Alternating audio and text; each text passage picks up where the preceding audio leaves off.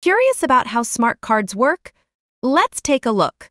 Smart cards aren't exactly new, but they continue to revolutionize the way we access and protect our digital assets. Smart cards are not just another form of ID.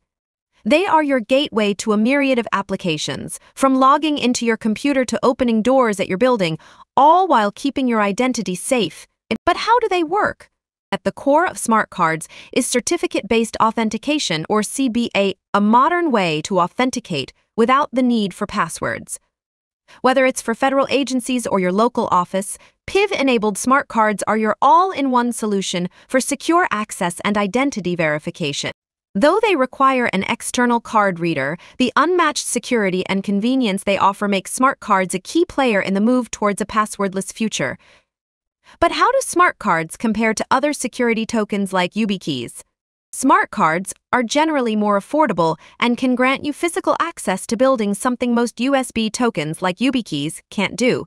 However, you do need a card reader to use them, and unlike YubiKeys, most smart cards don't support FIDO2, the latest standard for secure authentication.